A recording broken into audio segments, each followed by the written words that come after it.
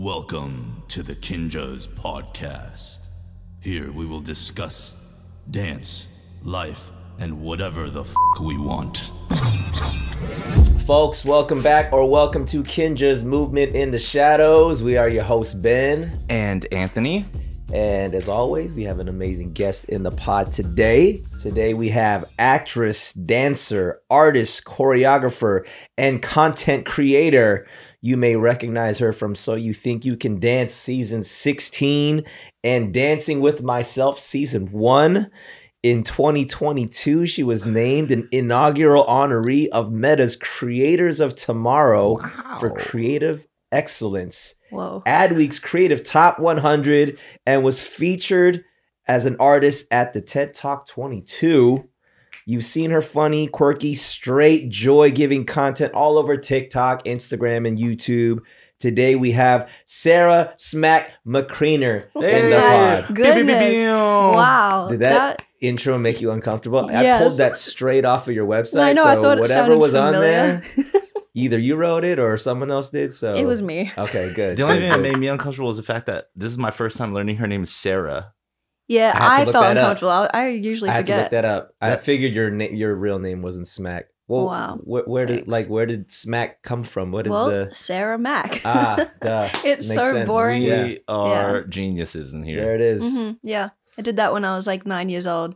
There was a lot of Sarahs in my dance class, and I thought, right, I've got to figure So something you were out. Smac since 9 years old. Mhm. Oh, Yeah. that's cool. Wait, like in Australia, you usually go by your last name anyway, or a nickname of some kind. Mm-hmm. And I literally remember sitting at the kitchen table and like writing down variations, and I was like, this one, Smac. And then I wrote it on all my school books. And Spelled the way SMAC. Yeah. And that was it. That's already like hip hop already. You know, I know, I I thought thought of it the was K hip-hop. right off Hip-hop. top. You know, I thought it what was a hip hop thing. I didn't even know what hip hop was back then. Oh, okay. I don't even think I know what it is now. Anyway. Well, Smac, thank you so much for coming through the Thank pod. you. As we love to do with our first time guests is to get to know you a little bit deeper into the origins of where Smac comes from. So however deep you want to go, walk us through your origin story. Okay. Well, I am Australian and now I live in LA. That's pretty much it. That's it. The end. I guess so. In Australia, I grew up, I was super shy and I didn't like talking at all, even to my family. I was terrified of everything. So my mom put me in dance class and I hated it. And then eventually I loved it at some point. How old were you when she put you I in was dance 5. I missed that point. I was 5. I did tap classes, and I remember like she paid for like a whole term or like however many weeks, and I was sitting in the corner crying. And I like really remember this. I hated it. I was like, I don't like these people. I don't like anything. And so I just remember crying. But then by the end of the term, we had like a performance, and it was in a shopping mall. And I got a costume and I was on stage, and there's a video of this, and I just kind of knew what I was doing somehow. And then we did it twice, and then my dance teacher comes and she like pushed me to the front, and then I was just like, why was I doing TikTok at 5 years old? It actually kind of was TikTok vibes. But yeah. So you remember the choreography like that? Well, there's a video. Oh, So okay.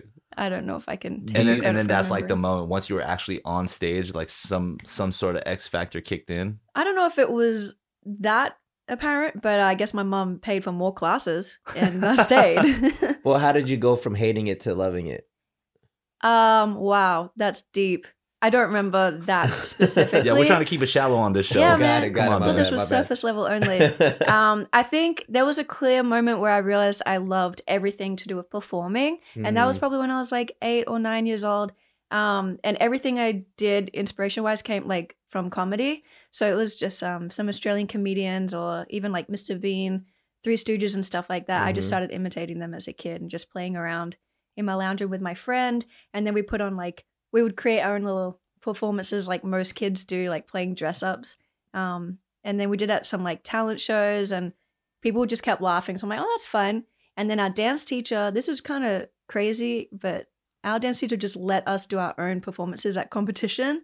So she's like, that's cool. You can do that at the competition. Like you choreographed it yourself, you picked your own music, you picked your own costume and everything like that. It was our Halloween talent show. We did like a Tweedledee, Tweedledum thing with me, my best friend at the time. And we did it at competitions all around our like city and then just kept winning. So we're like, oh, We were like 8-year-olds and we're like, interesting. this is fun. So the director of your studio is just kind of like, let's just you guys. I'm just do imagining whatever like a old director like holding like a glass of wine, smoking a cigarette, not caring anymore. Like, Definitely the children, cigarette, whatever, definitely. do whatever your show you want. Yeah. Give I mean, another it bottle was, of wine. I can only really compare it to what I've seen like studio, because it's like a typical dance studio. American versions of that are way more strict than what I grew up with. This was like, I didn't do ballet. We just did tap and jazz, and they let us play. It was very much like focusing on performance. Play? Yeah, I mean, like, I was the kid that, like, I guess in that like setting, I was kind of the only one that could do some acrobatic tricks. So she would always be like, oh yeah, like you just go across the front, do whatever you want there. And I'm like, okay. So then I would like start doing flips or whatever, and I just taught myself that. But then there was a part where there was like a novelty routine, like musical theater vibes. And then she's like, yeah, you can do your thing at the front. And for some reason, I don't know why I did this. I just imagined I had a banana and did like the banana peel fall. And she never told me not to do it, so I kept doing it. So then, like, anytime I would have a little solo moment for competition dances, I would do something like that. And Is that like the what was the shablam? question? Yeah. The banana. As if I could even do banana that. leaf fall. No, it was a straight up fall. Not graceful. But the intention was like comedy. You just like Yeah. enjoyed kind of like the entertainment of making people laugh or like making yourself laugh and stuff. It was like that in your honestly making performance? myself laugh. I didn't really think about other people laughing. I was just like, I thought it was funny. And then that was it. No one was telling me to do anything else, so I just kept doing it. Yeah. That's amazing. It was the freedom that was like, Yeah, that's probably the main difference right there between like American dance schools. They'd be like, don't do the banana. yeah. Yeah, that's forbidden. You gotta win. Yeah, unless your foot is pointed or something. But yeah, for some reason the freedom was really there, and yeah, they just let me like play. So I was really lucky with that. I don't know if this is fast forwarding too much. Was dance specifically the reason why you moved to America? Not really. I think so. I did like competition dance in Australia from like 7 years old to I think 14, and then I quit because I didn't have a thing like a big dramatic quit. I was just like going to a different school that was too far away for high school, and then I was focusing more on like theater and visual arts and comedy stuff as a kid. So I just like stopped going to dance class, and I was like, yeah, I'm over it. And through that, like the last couple of years of high school, I was doing a lot of theater and experimental like performance work through my school. They also gave me a lot of freedom, and just the school that I went to, they just kind of, man, they really supported me doing whatever the hell I wanted to do. I was really lucky. I didn't ever feel limited. That's crazy. I don't really think I was like technically supported in that. I was really just in my own world doing what I wanted. No one really said anything, and it was fine. But yeah, so then I started doing a little bit. Then someone asked me to do like a circus thing. So then I learned a bit of circus, and then someone asked me to do a comedy festival. I did that. I was kind of just doing all these sorts of things. But the reason I came to America was because my first professional audition in Australia was for this stage production of How to Train Your Dragon. Astrid. Yes. That's right. Yeah, so that was just a damn fluke, honestly, because they auditioned around the world. Like, they auditioned in LA a bunch of times. They went to, like, Paris, London, everywhere. And I think I was 17 when I auditioned. And I didn't know, like, because it hadn't been done before. It's a stage version of the movie. Mhm. So I didn't really know what I was auditioning for. They just... So was this like a theater role versus just like a dancer? Yeah, it wasn't dancing at all. This was, like, acting Oh. and then stunt work. So, like, fighting dragons and stuff. But I actually had to fly interstate to do the audition. And then I didn't hear anything back until 6 months later. And they're like, you got a call back. And I was like, what? That's still going? Because I had flown around the world to audition. It was like really, I don't know why it was so intense. But yeah, that was just like, that was a fluke, honestly. Was there any acting experience that you had prior to auditioning for this? I guess so, like theater, yeah. I'd done that. And then the dance studio I did grow up at also had a drama department.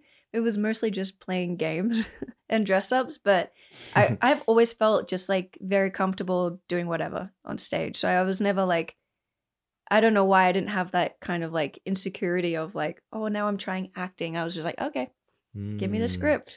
You said you were shy as a kid. You didn't Mhm. like, you said you didn't even like talking to your family. And, you know, I'm always interested when people who or they identify as being shy, but they have this very, you know, other person that comes out when it comes to performance. Was there something or somebody that encouraged you as you were being yourself, as you were having fun? Was there somebody kind of in your corner like, hey, it's working, you're doing a good job? Like, what was that thing that made you feel like, yeah, it's fun for yourself, but then there's got to be something that makes you feel like, I want to keep doing this? Because is it just because it's fun, or is it because you feel like you're getting positive reinforcement from people? I think I definitely was getting validated at these dance competitions because I was walking away as the winner. And I was like, okay, well, Yeah. this is a very local competition. It's not at anything like what I would see, on TV with like American dance studios. But that was enough validation for me to be like, okay, I'll do it next week again. Like, it just made me keep going. I think, so I feel like I learned about this recently and I don't know enough about it, but I think I had selective mutism, which is when you just like don't talk to certain people for whatever reason. And I think I had that possibly even still now, but I think that's why dance made it so much easier for me to just express because I didn't have to speak. So I was always super comfortable moving, but as soon as someone came in the room, I'm like I just couldn't talk. I couldn't talk to my parents. Like school, I was really quiet.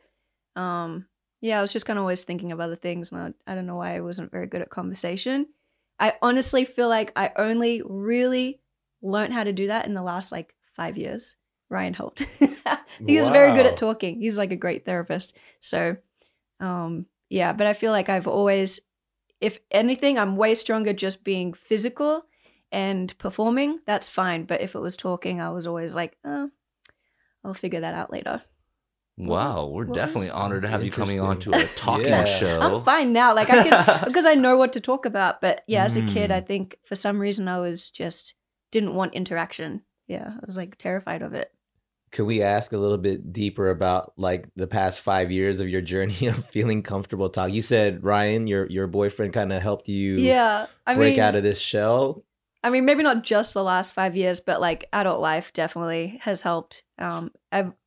I think like I left home when I was 18, so I've been by myself ever since. I don't like really see my family or even talk to them. So I've always felt very independent, and that just makes you kind of grow up. So I feel like, yeah. And you've been in LA for, you said how long? Yeah, 10 years. 10 years. Like next week, I think. Wow. Happy anniversary. Okay, so going back to the timeline, you booked this How to Train Your Dragon. You came to LA to audition for it. You hear about it 6 months later.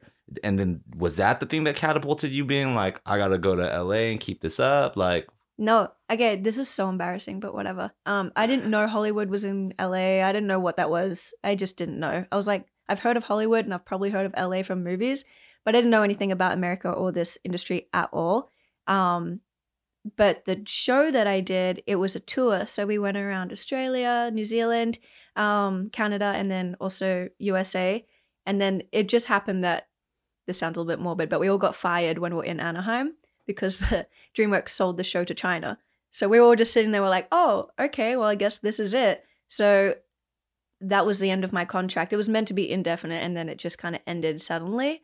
But I had a work visa, and I had enough money saved up. And then at the last performance, someone from MSA Dance Agency saw the show, and then they were kind of just doing the agency thing. They're like, oh, if anyone, like, because it was a very international cast, like, if anyone wants to move here, we can talk about sponsorship.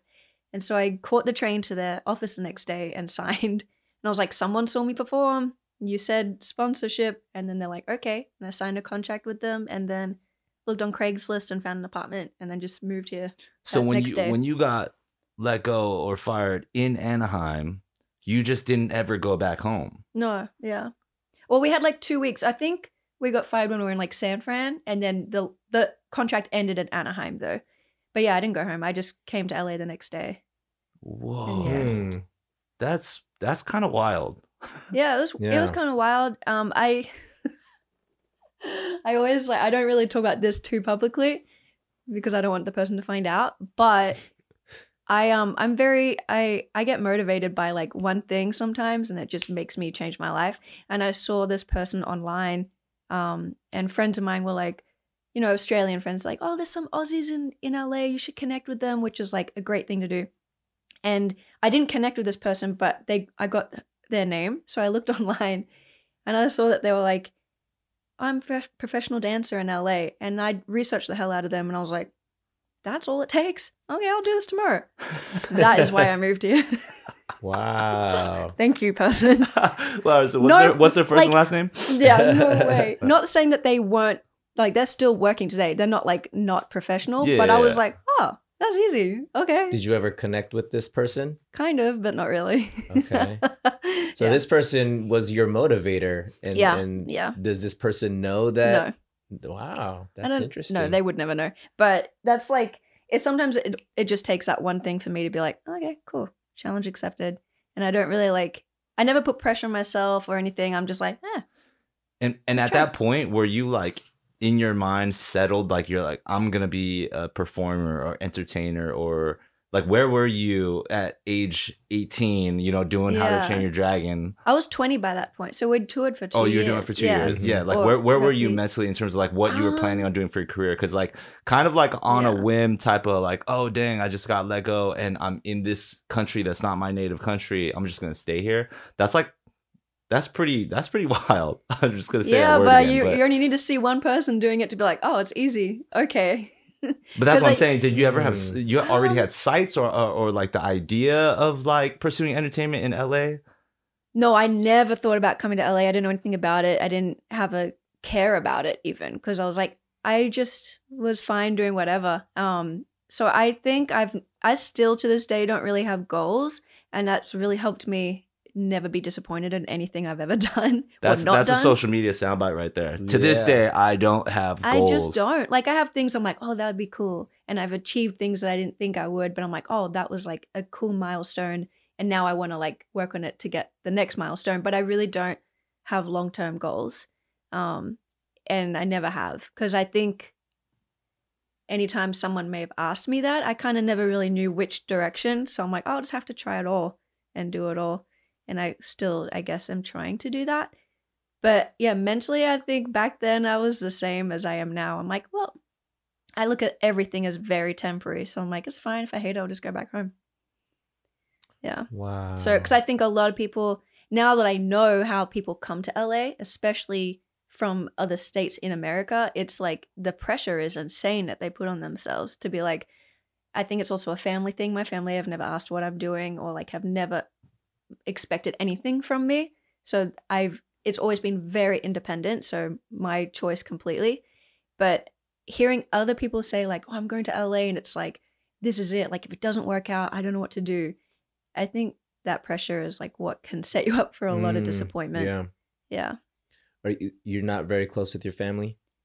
Not really. I mean, they're really far. So, but no, I think we just didn't have a tight-knit family growing up. We're very just like do our own thing. But I also think that that's like been really helpful for me to like, I just feel like no one's ever limited me in any way. Like I know that could have helped shaped where I'm going, but it also is like, I just don't really care what people, what they think, because I don't think they think that much. I mean, they're like proud. I still talk to them, but they never were like, make sure you finish school. I think I was the first person in my family to finish high school. Oh, so wow. It's not like. Was that the extent of school, high school, and then that was it? I did university. I went to uni or college for a couple of years to do visual art. I was doing an art major because I thought that was the easiest. And in Australia, it's kind of at that point was cheap enough and affordable enough for me to do that because I had spare time. I wasn't going there because I enjoy school, but I had the time to do it. And then I quit when I got How to Train Your Dragon. So I was like, well, so I'm gonna drop out. But yeah, no one made me do school or anything like that. That was like, no one expected anything for me to do anything. I don't know this is a super unique story in terms of like how the building blocks add up and where they end up leading to. It's like, that is really unique. Yeah, it's a bit weird. But amazing. Hey, cheers to that. Cheers, the everyone. boldness Let's is cheers to that. Yes, What? I love it. Boom. You know, it's so funny when like I mean, I don't mean any offense by this, but for whatever reason, the word that comes to mind when I hear you speak or the term is free spirit. And I know some people don't like that term, or Why? What's I don't know. Yeah, I don't know. I thought you were gonna say something way worse. No. I mean, well, Idiot. I guess like people may. You sound like an idiot. No, I think people kind of interpret that as like free spirit as like you don't have your shit together. yeah, you don't have no plans. You just kind of go with the wind, and it's yeah. kind of like you're like a carefree person. But I'm not defining it in that way. I think like, I think it's so easy to get caught up, especially with, social media kind of creates this like hustle culture of vision boards and 10-year plans and, daily routines that like you have to stick by. And those who succeed all kind of follow this like similar format of life. Yeah. And I'm not saying that doesn't work and that doesn't exist. I personally kind of err more on that side for me personally. I feel like that's the more typical thing that does work. Right. but that's also not to say that there isn't another way. Yeah. And I think the way that you sort of look at life and approach it is kind of just like one thing at a time, right? You don't really have to think like, oh, what is this going to lead to? If I do this, is that going to set me up for the next thing? And you don't really necessarily think of what that next thing is. Like all that matters is the thing that's in front of you now.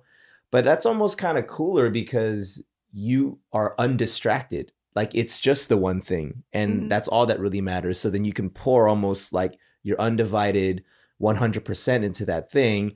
And then, as you said, if you get bored of it or if it just stops becoming interesting, you'll see what else is interesting. And then that'll be the next thing that you pour 100% into. So I think in some ways, maybe even better because you just are able to hyper focus versus thinking about this, but then also like looking in the periphery of like, okay, but is that still going to be possible? And you know what I mean? So your focus can be divided up. So I think it's really interesting how, and you feel so comfortable with that. Like, I don't feel this any sense from you where you're like, oh, maybe I should be a little bit more like, make plans and do this or that. You're like, no, if I'm like this, I'm just going to go home. But I don't know why that is. Because that is normal to be like, I don't know, worried or whatever. How old are you? Like, 30. But for some reason, I've very much just always been relaxed. I don't know if that's just like my crazy annoying ego just being like, it'll be fine no matter what. But that is something I tell myself. I'm like, yeah, it's fine no matter what. Well, I mean, you are a creator, and that is maybe like a 2023 way of saying like artist. You know what I mean? Like if we were all just chilling in like the 1700s, like the way that you would be dishing out content, that's like an artist. You know what I'm saying? And I say that because I feel like sometimes great art doesn't come from the schedule. You know what I mean? Pre-planning when you're going to make a masterpiece or anything like that. When you get hit with something, you do it. When you don't want to do something, you sometimes don't. You mope around in your emotion in order to like feel it out and do the next thing.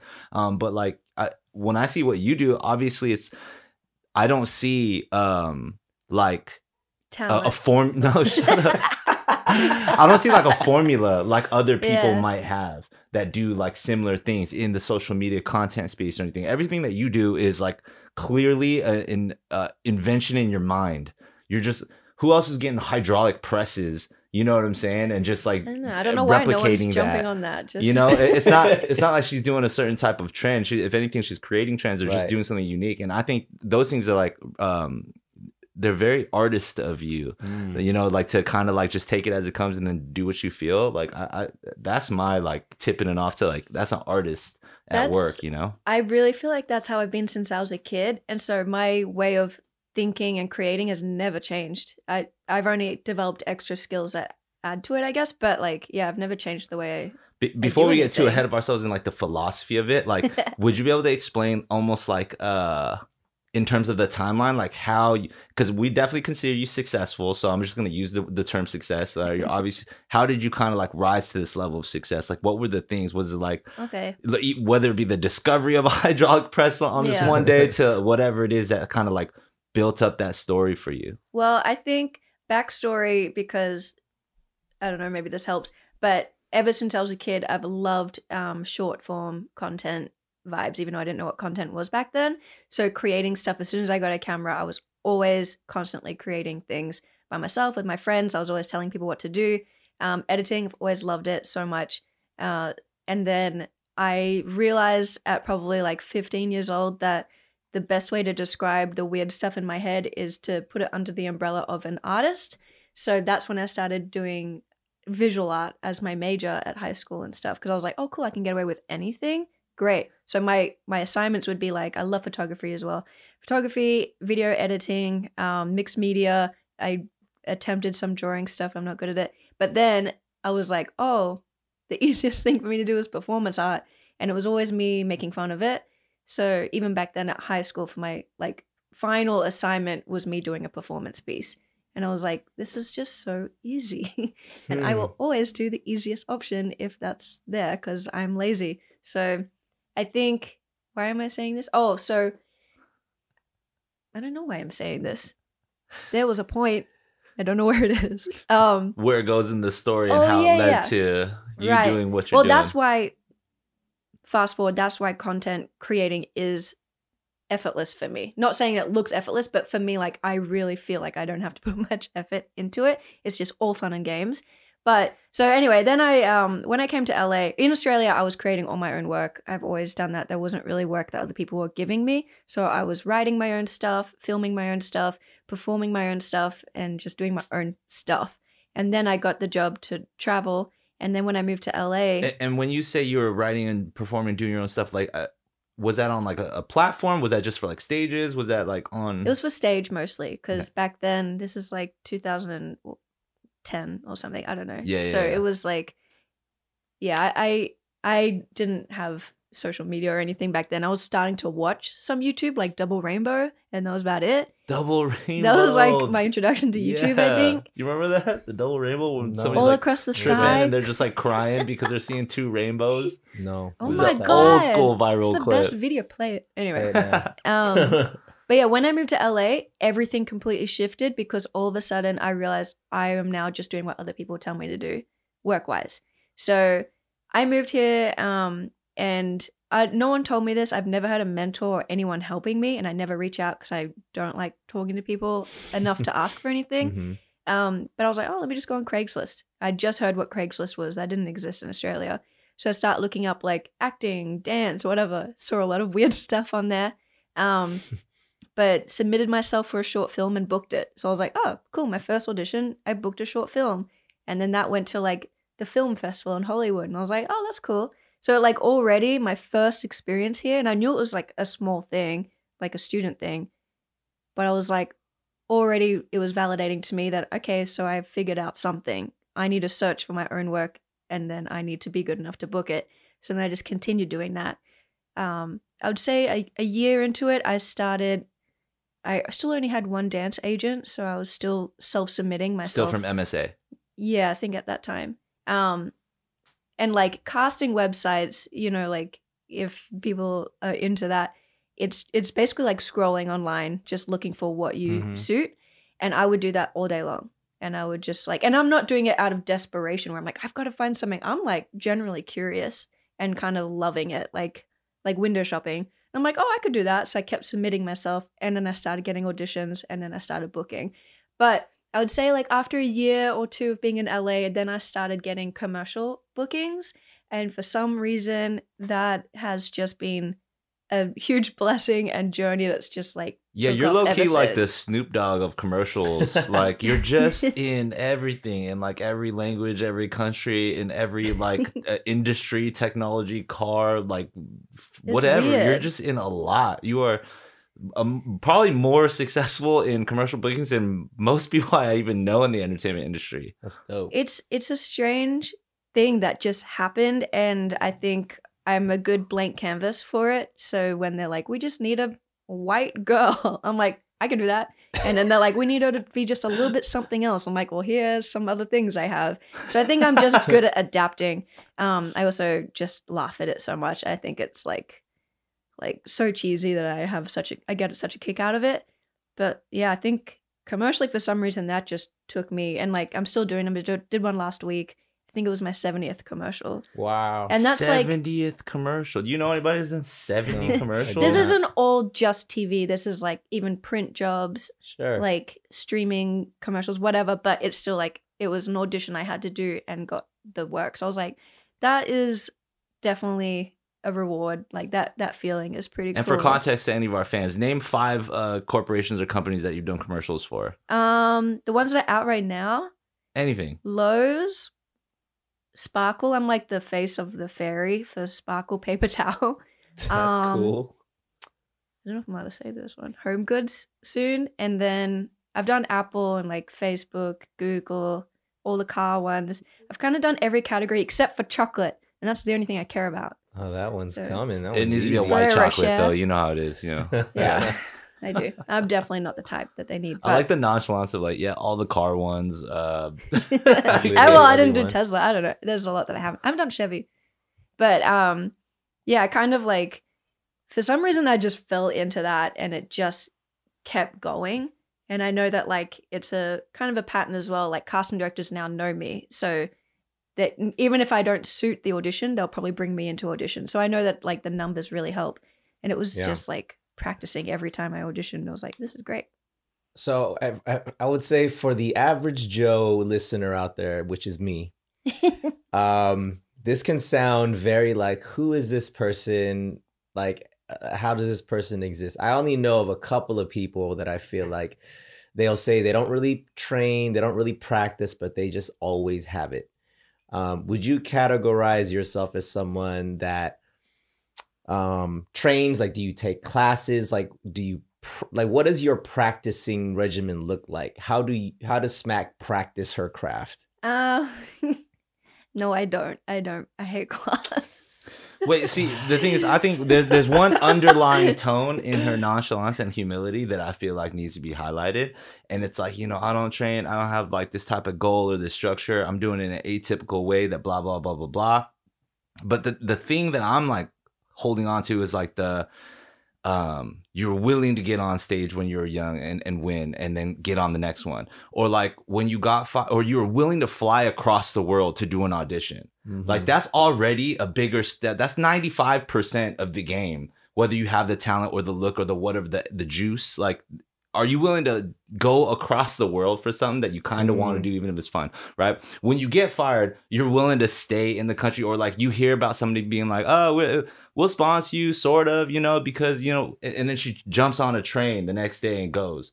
Or like jumping into a Craigslist and being like, I'm gonna submit myself. Like that's the battle. That's the talent right there. You might not have a game plan or this and that, but how many people can get off their butt and actually like go for it, you know? And that's what I'm seeing. Yeah. That leads me to another question then. Like, how do you deal with or process failure?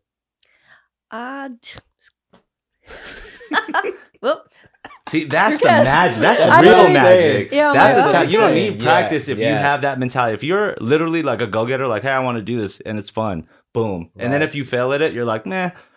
That's it. That's Right. literally the recipe for success. yeah. Yeah, because you have such a quick bounce back. I think that's the thing. Like I just I've only ever cried over one job, and it was because it was a commercial I was on a veil for to work with friggin' Steve Carell, and I didn't know that until I saw the ad, and I was like, "Are you kidding me? I would have been working with Steve Carell." Wow, okay. And then I cried, but I was also laughing, crying. Like I wasn't like actually depressed about it.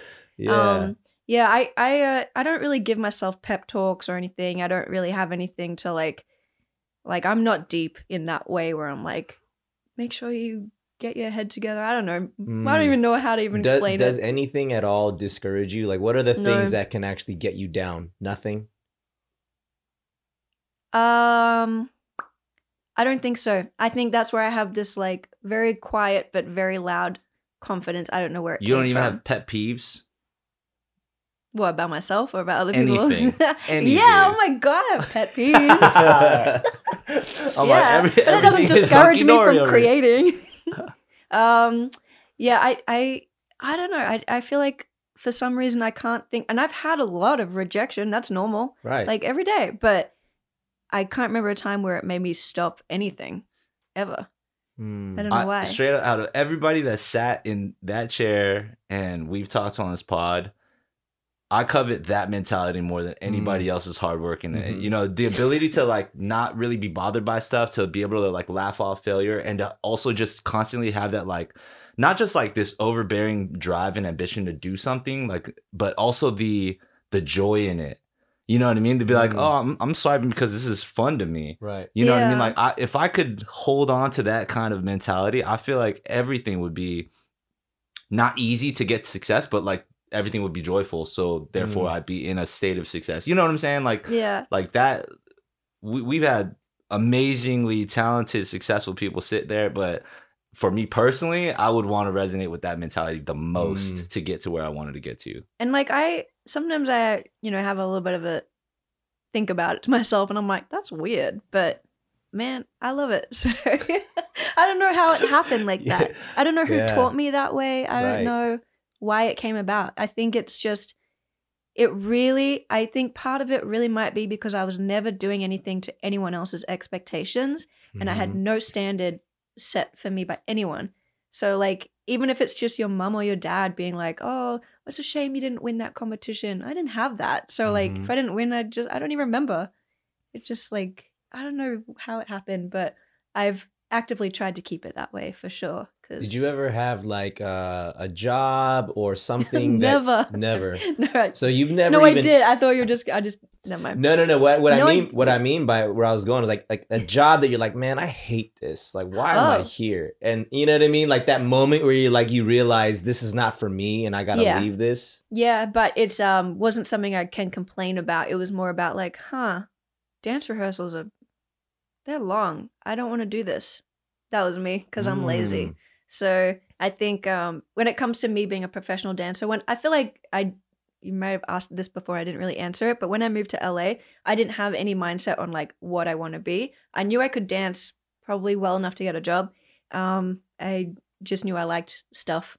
So that was it. Like I have never thought, oh, I need to be a professional dancer. The one thing I knew I, for some reason, didn't want to do, and things have changed, but like this is, a decade ago, I was very, for some reason, and I don't know why I thought this either, because I did not grow up in any kind of conscious thought of this, but like I just did not want to have any type of sex appeal that could be used against me. So I was very conscious about I'm not going to do a heels class. I don't want anyone to have footage of that. And I don't know why I had that feeling or that thought. I was like worried that I would be perceived in the wrong way. And it might be because back then I would judge other people about it. So I think that was like, I don't know, because usually people might think like that if they're like maybe have a religious background, but I have nothing like that. So for some reason, somewhere along the lines, I found out or I was taught that that's a bad thing to like sell your body in that way. So I think when it came to dance, when I came to LA, I saw that that was the majority of work. And I was like, oh, well, I don't want to do that. So I'm going to have to just do something else. Not saying I didn't do some of that, but like there was some things that pushed it too far. That if I booked a job, there was one time I turned it down. And I was like, I don't want to dress like that for that. Like, it's not worth it to me. So I think when I moved to LA, I never wanted to be a backup dancer. And it wasn't because there's anything wrong with it. I'm just like, that's a lot of work. No thanks. It might have been also a coping mechanism for if I didn't make it. So I tell myself, I'm like, well, I don't really need to do that and I don't want to do it. If I got the opportunity, who knows? But like I kind of didn't even go to the audition for it. I did like once for Britney Spears and the Catacall audition made me not want to go back. I was like, this is not fun. So I think I didn't even dwell in that. It was just like, okay, cool. And then I would go on Craigslist and look for an acting job. So I think, what am I talking about? You know what's crazy? I've actually only been on 2 auditions in my life. And the second I went on that second one, I just knew at that point, I was like, auditions are not for me. Again, nothing wrong with it for people that like either find joy in it or like they thrive in those scenarios and stuff like that. I also went to a Catacall audition for like, I don't know, might have been like a tablet from Microsoft or something like that. I don't know. They had a Catacall audition? Back in the day. And I just remember that it's just not the way that I like dancing in that sense. And then my second audition was for I think a smartphone, and I was like kind of on shrooms, but that's a whole different story. I told it on JK News before, I think. Worst idea ever. But at the same time, I was like, I'm done with this audition thing. I guess I resonate with the idea that like there's some things, you know, there's no blanket concept of being a professional dancer or anything like that. You don't do everything. You don't have to back up dance. You don't have to do this. You just kind of do the things you want to do. And yeah, I get that. Yeah. You know, I think that there's something interesting with even what you're saying, Ant, like the concept part, of the shrooms part. That's so interesting. The concept of professional dancer. I think even like we can take it back, let's say a decade ago. I think it kind of you kind of looked at it in certain categories. Like there's the tours, there's the commercial scene, and then like that's kind of what I would That's backup all I dancing, knew. and then Yeah. maybe booking a commercial, movie, or TV show. But then the backup dancers were the ones booking that too. Right. I didn't see that as a separate group Right. of people doing that. It was like the same. But I think Yeah. with the the onset of internet, social media, and these platforms where people can now post whatever they want to post, and whatever becomes like what people perceive as something that is entertaining is now people can pursue a career in that if you just do it Yeah. well enough and consistently enough, and you're getting paid. Well, hey, you're a professional dancer or a professional whatever creator. And I think that's really interesting. And it's great. I think it's a great thing because, for somebody like yourself, you're like, okay, I don't want to have to like wear certain things or do a certain style of dance that makes me feel like I'm doing something that's out of my character in order for me to professionally dance. Yeah. And so now you're giving yourself options to be like, well, how about I just do exactly what I want to do and be really good at it. And now I'm a professional, whatever you want to call it. And yeah, let's call it a dancer. And I think that's really cool. And I think, as I'm hearing you talk about like you having this like agency for yourself to pick and choose what you want to do. As you put it, you don't really necessarily train in any particular type of way. But your training is you doing what you do all the time. That's your training, And right? in that case, I train 24/7. Exactly. So I'm doing Yeah. Like you're sharpening the knife that you uniquely hold, Yeah. but like you're doing that constantly. Therefore, that knife keeps getting sharper and sharper. Yeah. I think that was the main thing. Like, I guess just before the pandemic, like my first taste, I love social media. I've always been on it since I had access to it, posting every day since I was like however old. But what kind of changed the game for me was the first taste of like viral vibe was when I did So You Think You Can Dance. My audition was uploaded by So You Think You Can Dance, and that went viral. And I was like, oh, okay. That was the first time that I actually put my own work out there as an adult in America, because everything else I'd done, like that wasn't a new thing for me. I just hadn't done it in this decade yet because I was always doing other people's work. I didn't have time to do my own. So when I did So You Think You Can Dance, I think I was like 26 when I did that. So that's kind of old for that show. And I went in there already having a professional career to an extent under my belt. So I deliberately did that to show what I would want to do. I didn't want to do like other people's dancing. So I was like, let me just play and see what happens. And thankfully it was accepted in a good way because it really could have been me mocking the show. And I was worried about that, but not worried enough to not do it. But yeah, once I got that, then I realized that people were drawn to just me as like whatever I was thinking and whatever I created. So then that definitely pushed me to do social media more. And then since then, that was 2019 or 18. And then the pandemic was when that's when I downloaded TikTok and I had space because me and Ryan had the studio business. All I needed was space. These ideas are old. This is what I've been thinking my whole life. I just didn't have access to space and a setup where I could execute the ideas whenever I wanted. So when I had the studio space, ever since I've been filming 24/7 and I've just been like knocking out these ideas like every day. Yeah, see, that's crazy because everything that we've been talking about, we just started to hit the nail on the social media stuff. You got over 2 million followers on TikTok. You know what I mean? You definitely blew up and you said 2018, 2019. That's a short amount of time. You know what I mean? To have like a very, very predominantly large kind of face of like who you are in your career kind of like take off. Number one, how did you really get into that flow? And then also like what's come about for your life since, doing all that? Well, the opportunity has been mind-blowing So I'll get to that in a second. But the flow was there immediate from day one because, like I said, this isn't like a new thing that I was trying. It was just I had the space to do it. I literally just needed a room where I could film because my old apartment, I didn't have that. And I don't want to do this outside in public. And I work completely by myself. So I don't want to have people helping me. Like, I just like to do it all by myself. So when I started filming, I literally was filming every single day and uploading every single day. The first viral thing that I got on TikTok was me comparing Australian and American words. And it was just me talking. And I did a whole series of that. And then that blew up. And then the next thing was I got a moped. And so I was writing about practicing and I had a helmet and I started dancing with my helmet on. And that got picked up. And then people didn't know that was the same person. And then I got picked up because I did, I don't know, whatever was next. But I've always worked in bunches of series. And for like, I would say a year or maybe even 2, it felt like they were very separate and people didn't know that this was the same person. And then there was like a moment where it clicked, where the growth went crazy for me anyway, in my opinion. And I think people started to realize this was the same person.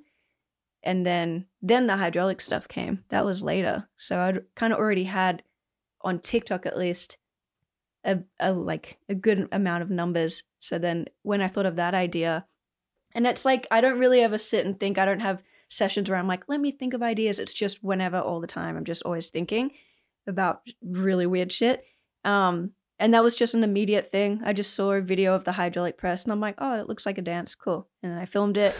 And then when I filmed it though, like I give myself, this is where my ego comes in. I'm like, that's a good idea. I'll film at least 10 in one day because I know that I can then like upload them in the next 2 weeks.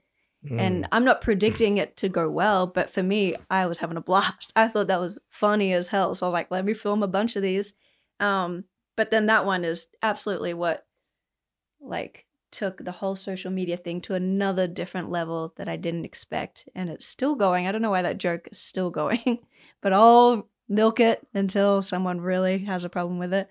But yeah, so like the flow was immediate. Like it really was. And I've never had a day where I've like, it's funny because I'm working with a lot of influencers at the moment. Like even yesterday I was in a meeting because I'm kind of in a way working with Meta. Like that is one of the opportunities that has now somehow come here where they're pushing me as a creator. And I'm like, the heck? The platform that like, it's the platform itself and now wanting to work with me in that way. I'm like, that is something I never, ever wouldn't have gotten from like, just doing a catacall audition as a backup dancer. Like that was like, this was a very unique situation just because I put the time and effort into uploading videos and it's nonsense what I'm uploading. So I'm like, it's not even really skill based. It's just, I'm there.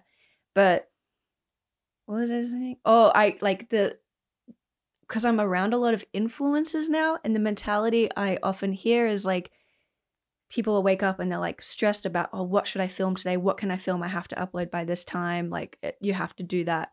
And that's something again where my carefree, I don't give a damn mentality has really helped me because I've never given myself deadlines. I've never given myself a strategy. Well, I guess I have a strategy, but I'd never given myself a schedule on like I don't even know what it feels like to wake up and be like, oh, I have to post by this time and I don't have an idea. Like, I don't want to put myself in that situation because I know I'd hate it.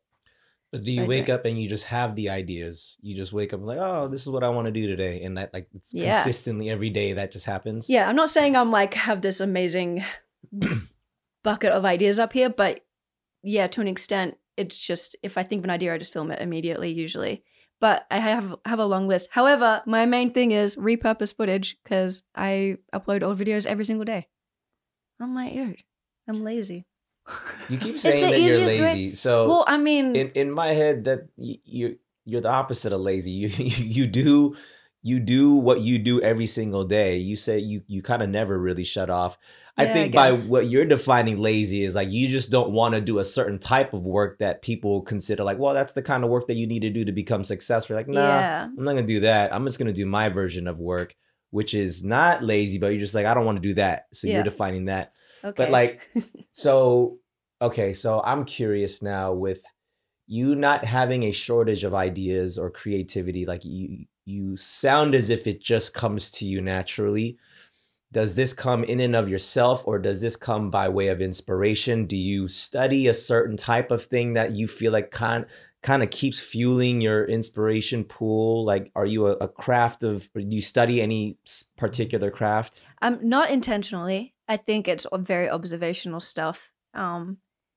Music, obviously, I'm super inspired by that. I have a series where I break down music where it's and I do it in a way where it's like a dancer could appreciate it, but it's more for the general public. So it's kind of the vocals versus the music. Yeah, so dope. And that's something I used to do as a kid. Like that's how I hear music. I feel like that's how a lot of dancers probably, like, we can break that down easily. But the general public are surprised by it. And so when it's like, I'm used to having my friends and my community act like that and understand that, like, we don't have to talk about it. When the general public sees that and they're like, oh my God, I never thought of just dancing to the vocals. I'm like, man, I didn't even think about that. So then it's almost like the one idea I have, I can now break down into 100 ideas. And I'm like, well, that's my month of work right there.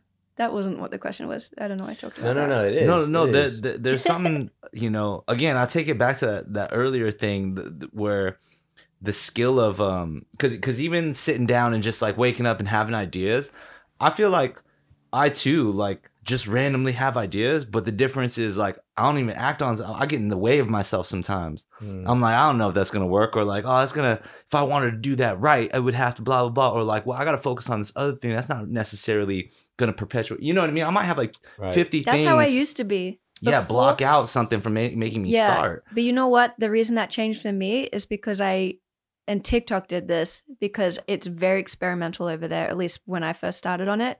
And the standard is so low. That's why I started being able to upload my ideas immediately, because I didn't have to rehearse with people. I didn't have to hire a DP, because I used to be that. I wanted like that. I love the quality of that. High level production I love it. But TikTok is the absolute opposite, and it thrives on that. And I was like, oh man, they just made it so much easier for me. And so that became my branding deliberately, because I realized how much easier it is to execute. And I'm like, well, then I'm going to make sure that that's all I have to do.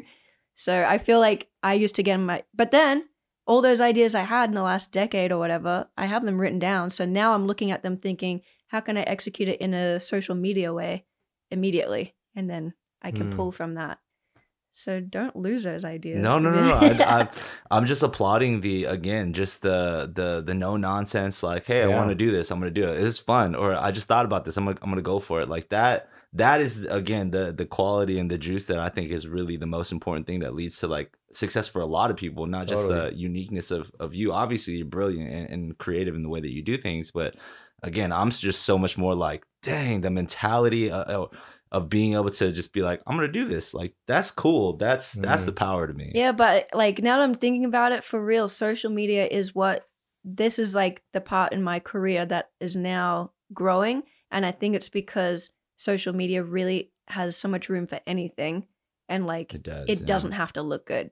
And that was what would stop me all the time. Like, even if it came to just doing a dance video for Instagram like 5 years ago, I'd be like, oh, first of all, I don't have the space for it. And then like, I want to choreograph this. I want to make sure it looks good, because a choreographer could look at it. Now I'm like, it doesn't even matter, man. Look what everyone's doing online. We all look stupid. So I'm just going to join in. Yeah, it really doesn't matter. Same thing. Like, there's times where, and we all know it in here too, we work our asses off on like this like higher production, like artistic routine.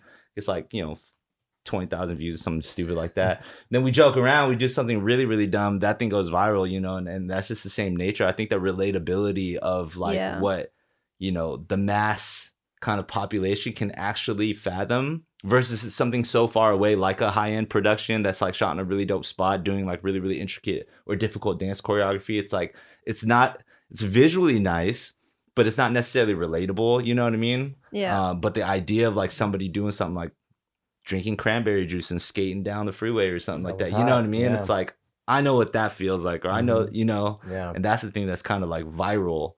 So yeah, I mean, you're absolutely right. Social media is just that place where anything can happen. Yeah. It's and I feel like I'm just practicing every day. Like I I've seen myself, and it's kind of cool because now I've documented every freaking thing that I've ever done the last 3 years.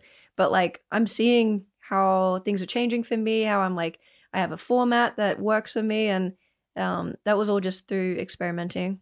Like, and You mentioned that, you know, you're around a lot of influencers now, and, you know, you probably hear a lot of like, their anxieties and stress of needing to create, and then just the like, oh, what do I need? Like, what can I do now? And there's just that stress that comes with it, right? Because you put this label on yourself, or you have these, you know, these brand deals that have all these deadlines and things like that. And from what I gather from you, you don't seem to really struggle with that anxiety. Now, this might have to be a little bit like even dissecting a little bit of like what you kind of naturally have, but maybe you don't realize what you're doing. If I were, let's say I'm somebody who's like, I'm stressed, like, Smac, help me. How do you not stress? Like, what would you say to somebody like me to be like, hey, it's going to be okay, and here's why, or here's how to like not be there. You know what I mean? Here's how to navigate through things like that. What would you say to somebody who's struggling with that? This is always hard. It depends who it is, because if they're close to me, then I can be a bit more real.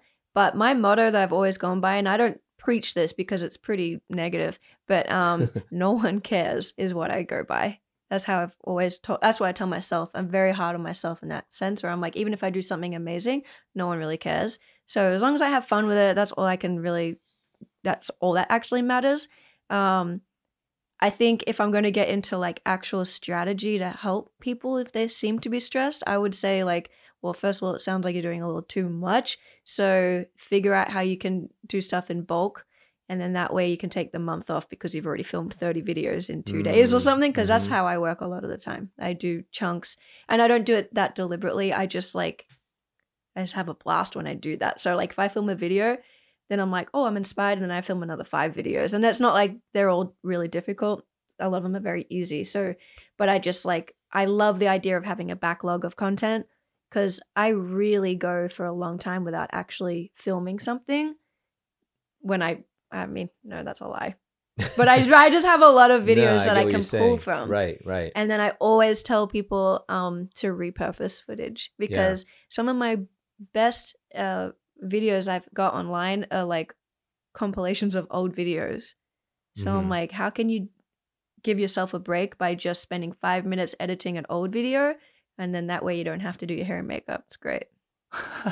Yeah. Makes sense.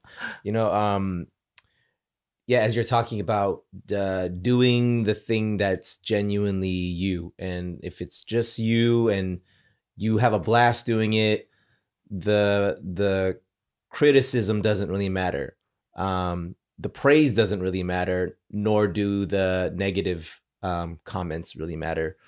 I'm a big fan of Gary Vaynerchuk. He always says, like, you know, find the thing that you actually care about doing and figure out a way to make that, like, whether that's your career or just a big part of your life, right? So like if you're doing the thing that you really love doing, he says, like, the praises don't affect you, but neither do the boos, right? And like, cause it's like, it doesn't matter. I'm not doing it for you anyway. I would have done this for free. You know, I'm doing this because it's something that genuinely excites me. I feel like from the way that you're talking about your personal philosophy towards not just content creation, but just how you sort of just, you know, your mindset towards life. It's, I'm going to do what I want on my terms. And if I don't like it, or if it doesn't work out, I'll do something else. Yeah. And it's, I think that second part is what can be stressful, right? Because, you know, a lot of people are like, well, what is that something else? Well, I don't have that much in my wheelhouse to be able to go from this to this other thing, you know? But I think the way that you approach life, you seem to have this mentality of like, everything will always work out, because when has it not, right? And even in those lulls and those times where, I mean, we've all had like, wow, everything's really exciting. Like the past month has been really eventful and da-da-da-da-da. And then we'll have like a month or so. It's like, oh, there really wasn't that much excitement this month. And somehow we go from a high to that becomes sort of a low. Yeah. When it's not a low, it's just neutral. But because we experience such a high, that the neutrals feel like a low. And so I think just to have the mindset of it's okay and it will always work itself out. And you know, life will always ebb and flow. It's never up and up, and it's never always down. Yeah. It does this, you know? And so as long as you know this is normal, when it's here, you just got to trust that that's normal, but you'll find your way back up and find your midpoints and all that. And, Yeah. I think that's why, like, maybe it really helped me that I friggin' moved countries at 20 years old, because I have always thought of everything as temporary, the good and the bad. So, like, I'm sure I've gone through bad stuff, and I am lucky that I haven't gone through tragedy or anything like that yet, but I don't even remember it because it was temporary. So I feel like if I really try to think, I'm like, oh yeah, breakup back then or something, but like, oh, I'm fine now, so whatever. But I think that's hard for people to navigate, because that's also just how you grow up learning about how to navigate that, and no one really taught me, so I kind of just didn't know that you had to worry about it. Maybe, I don't know.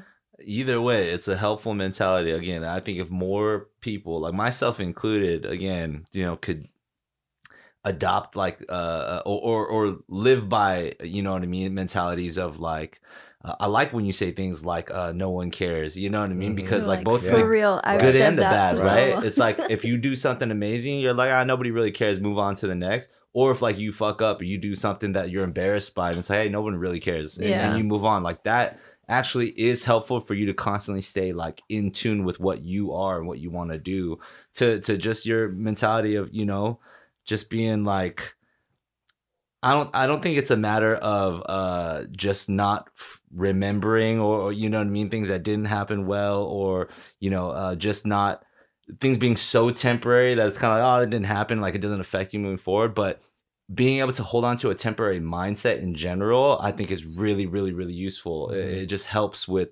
progression. It just helps with moving forward day after day. You know what I mean? I'm sure that you're subconsciously or consciously still affected, you know, positively, negatively, whatever, by anything that you've experienced. But like just that temporary mindset is like a golden way to constantly push forward. And I think that, again, I covet that for sure. I think it's amazing perspective. For sure. What does a typical day for you look like? Is it always different? Is there some aspects that are always the same kind of routine like? I sleep in. Me and Ryan usually sleep in until like 12 or 1. Nice. So are you guys night owls? You guys just up all, okay.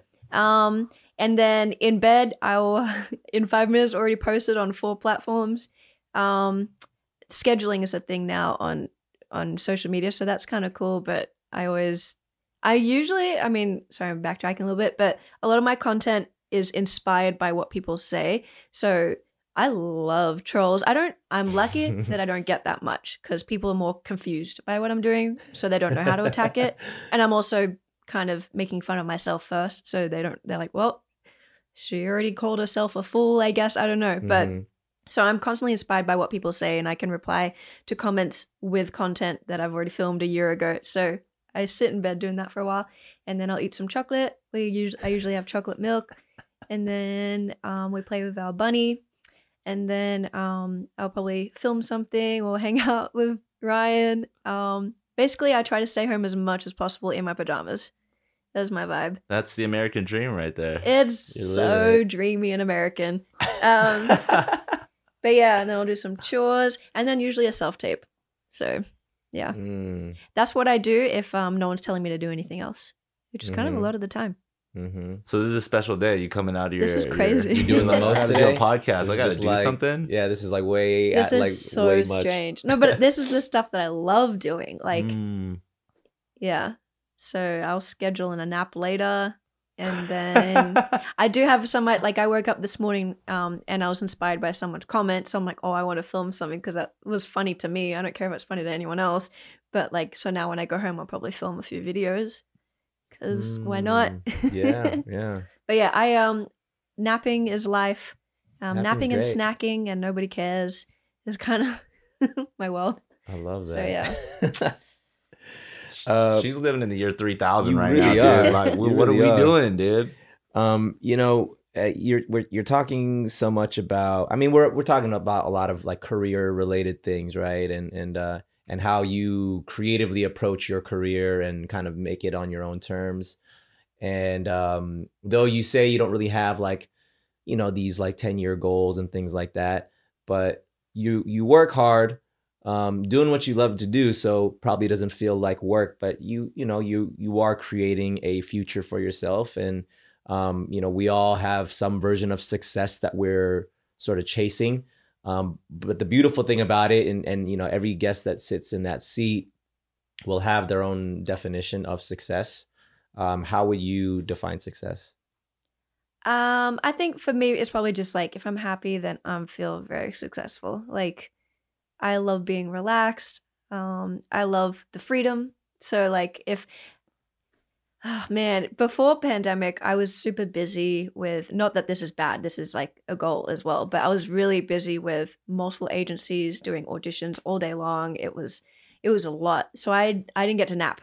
And I was like, I don't like that. Got it. Yeah. And then I also didn't have time to create. So the pandemic kind of really shifted it. I think it did that for a lot of artists and creators. Like it kind of made you realize like where you kind of want to prioritize a bit more. So now I've relaxed into that mode. I don't want to leave it. So yeah, I think I feel successful in the sense that I'm like, this is happy. I'm comfortable, I'm content, and I have the freedom, which is, however, could be very temporary. So I'm going to live in it right now. Goals wise, like I kind of look at, like I have to acknowledge that things are growing for me. Something that I would love to avoid is like fame. I kind of just so dumb. I don't know why I'm here doing this, but yeah, I think the lifestyle of living with a certain level of fame looks very not cool to me. Not cool, but like I just would not, and I wouldn't have fun with that. It's too many people telling me what to do, too many just things you have to worry about, and like I just don't want that. So I'm kind of like a little bit like I like where I am right now, and I don't want it to get any worse. I kind of want to be anonymous. But then I think about like, okay, well, damn, if things are going to like grow for me and I'm going to continue in this way, because I don't want to stop, I think I'm like, how can I still grow and leave room to grow and for unexpected growth, but then not have to be worried about that idea of like too many people know who I am or whatever. That's made me shift more into like, okay, well, I want to do children's entertainment because kids aren't really annoying like adults will be. And it just feels more anonymous for some reason. It feels like I have a lot of people already tell me that like their kids watch my work and it resonates with them. And I'm like, I think it's because it's like, that's my child mind creating it still. So I think that's something that in the last 2 years, I've always thought that, but in the last 2 years, I'm like, oh, that's actually a possibility. So maybe I'll chase that. If an opportunity comes, I'm going to go with it. So I think that's like, that would be a really cool, rewarding, successful feeling to like maybe do that side of things. What else was it? What are you saying? No, that was amazing. That's awesome. You're like climbing the charts to be my new goals right now, my new inspiration for everything. No goals. Don't have goals. No, all right, fine. No goals. Your goals is to have you're no temporarily climbing the charts for me. But for even somebody to be like, yeah, you know, like I don't want fame. Well, I mean, I get it. But I'm just saying, like, you know, you're almost like the anti-hero of like success in the perfect and beautiful way as well. Just there are people that are out there that are like, I want to be famous. You know what I mean? That's a definition of success. Nothing wrong with it at all. But like, I vibe with the way that you're saying it. Well, that's also it's like saturated right now because everyone has access to it with social media. I feel like literally anyone can be famous overnight for an amazing reason or for a weird reason. But I think that's why I'm like thinking about it more, is because this could be an overnight thing. And I'm like, I don't know if maybe I'm not ready for it, or maybe I just really don't want it. But then it's like, how do I prevent that? You kind of can't. It's kind of a catch-22, right? Yeah, because it's like, obviously everything I've ever done my whole life is for other people to see. Like, so I'm like, what the heck? What do I do with this? And I love that realistically, everything that you said in your definition for success is to be able to take more naps. Like that's really what it comes down to. And I'm like, that. Like just not being bothered by anyone is a dream. So hopefully it can stay like that for a little bit longer. Yeah, I love that. I love that. Well, we like to wrap up each episode with a fun little lightning round. So we're going to toss some quick fire questions. Maybe some are not so lightning, but we'll do our best. Here we go. Lightning round. 3, 2, 1. What's your favorite cartoon? Rugrats. It's not. I think it's The Simpsons. I don't know. Ooh, both great. Both great. What is your favorite ice cream flavor? Chocolate. Duh. Who is your childhood hero? Frank Woodley is a Australian comedian from Lane or Woodley. That's the reason I do everything. When was the last time you cried? Kind of recently because not recently, but like maybe a few weeks ago because I possibly have a thing happening where I'm going to be in an exhibit in the biggest art gallery in Australia, and I cried because I was like, that is freaking crazy. That's amazing. So it's not totally confirmed yet, but if that happens, that's probably going to be the craziest milestone I never knew could even happen. Wow. And I cried because of it. That's amazing. Like just a little tear. Dead or alive, if you can have coffee with somebody, who would it be? I would have tea. With I think I would usually say Jim Carrey, but I don't know if I'll be able to hold a good enough conversation for him. So I'd be like apologetic the whole time. Yeah, maybe tea with oh God, I'm so lame. I was gonna say tea with my bunny. Which I do that every day. Yeah, maybe the people that really influenced me, which is Frank Woodley and Colin Lane. I've had the pleasure of connecting with them over the years, and it would be cool to have another cup of tea with them. Not that I've had one. It'd be cool to have a cup. Have a cup, yeah. Next question. Wow. Dead or alive, who would you want to collaborate with? Them. And Sesame Street. I thought about that yesterday. Oh, yeah, you Sesame posted about Street. that. Yeah, I saw I'm like, that. that'd be so cool. That would be cool. Yeah. You ever been in a fight? What do you mean? Just in like a fight? No. With that girl online. Oh, yeah. But I didn't even engage, so no. I've never been in a fight. Yeah, you just look like somebody that has like absolutely no animosity. That's crazy too. Yeah, no, No fight. That's boring. I would never do that. Support I don't know that. how. What would be a So dream opportunity for you? I think based on a small taste of it last year, I think having like a weird sort of performance art segment TV show for Nickelodeon, because I got to do a little bit of that last year, and I'm like, I would love to do that more maybe this year. That makes sense. Super Yeah. cool. What is a hidden talent of yours? I can scream very, very loud. I don't know if we want to demo Yeah, here. no. You might blow. Whenever Chad's people ears ask me, out. they're like, well, this is not the best place to do that. Can you do it like that way? Are you sure? Yeah, why not? Away Just from like the for mic. like 3 seconds max. I need to pee. It's going to be bad. Okay, are you sure? Yeah, I just want to. Look at me twisting my lungs. It's going to be not as loud. Okay, I'm sorry, neighbors. Are you sure for Yeah, real? well, let's just see what happens. A couple. Oh, I mean, well, is it like a distressful scream or is it like a I'm a funny little nervous. scream? What do you mean? What's a funny scream? Or you mean? No, it's like a Yeah, thriller I'm not scream. trying to have people knock on my door as if like, you know. I'll do it really quick. It's going to sound really, like a really whistle. quick. Yeah, it's Countdown. Okay, go. 3, 2, 1. Whoa. Oh, it's one of those. Whoa. Oh my That gosh. pierced my brain. I felt it Yeah. like come back from the wall to Whoa, my yeah. How the long can you acoustics. hold that? I don't know. I'm not going to try now. Yeah, don't try it We'll now. try That's in the also park. good that you have that skill. I mean, you never know when that comes. And I in found handy. that out because as a kid, we did a thriller dance, and the dance teacher was like, can someone scream at the beginning? And we're all trying to out-scream each other, and I won. Wow. And so, yeah.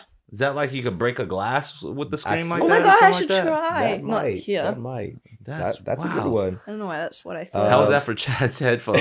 I was Better that I took them off. so sorry. Do you have any guilty pleasures or vices? No, because I don't feel guilty about stuff. Because I feel like everyone's like, oh, I eat too much chocolate, but that is the best time of my life. So yeah, I like reality TV though. Okay. I got into it last year. Any, What specifically? any show Which- Like I particular? watched The Bachelor last year, and I'd never Ah. had done that before. I haven't watched The Bachelor either. Yeah, I mean, I'm watching it like laughing at it a little bit, but Got it. You seem like you laugh at almost everything. well, yeah. Do you laugh at like inappropriate things or things that you feel like you shouldn't laugh at, but Like you do? Kinjaz videos or anything? Yeah. No? No, those are my top comedy list. That's my favorite. Like my biggest comedy inspiration. I probably do, but I'm just gonna say yes because I don't have any other reaction to it, I guess. What is your favorite quality about yourself? I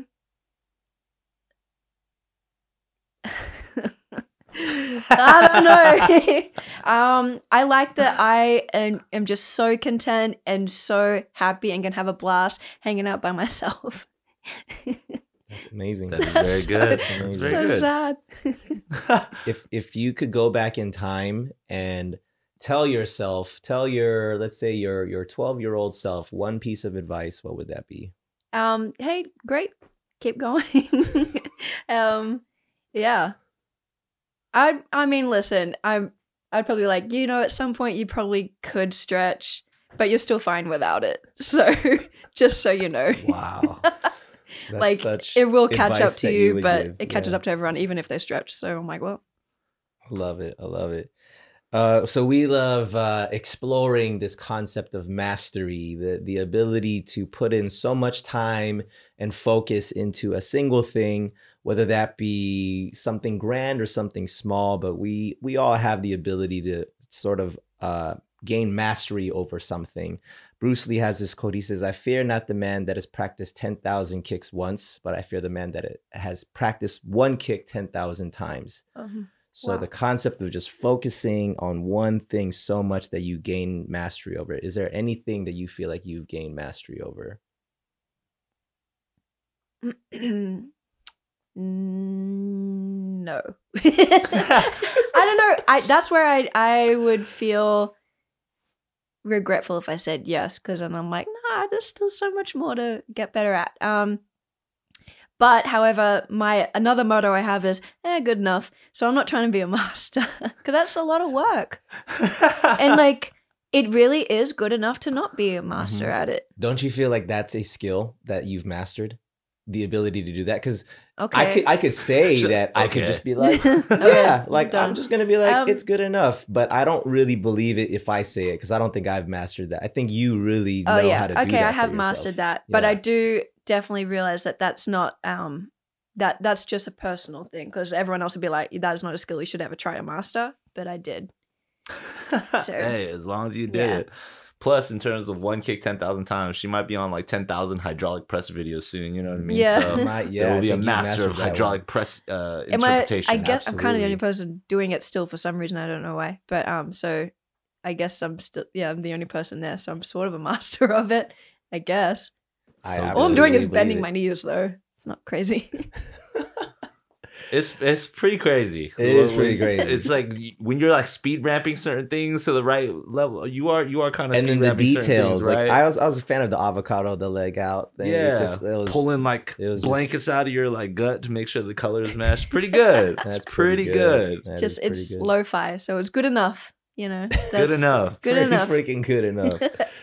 Smac, well, thank you so much for coming through and hanging out with us. And I personally just had a really fun time getting to know you. This is the first conversation I think I've ever had with you. I think I ran into you a couple times in Arts District and things like that. And but I personally am super inspired.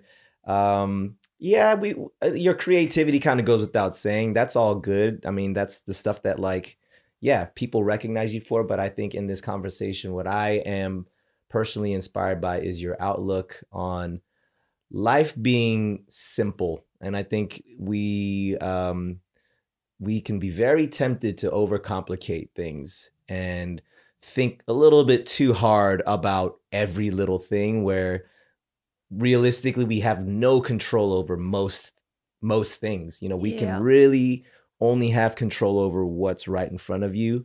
What happens today is all I have control over. I have no idea what tomorrow looks like. So for me to worry about tomorrow would actually do nothing but put more harm to me than actual benefit. And I feel like you have this ability to not just simplify things because it's easy. I think it's because you realize that is the thing that you have the most joy, is just being so present with the present thing that's right in front of you that you can just pour all your focus and energy into.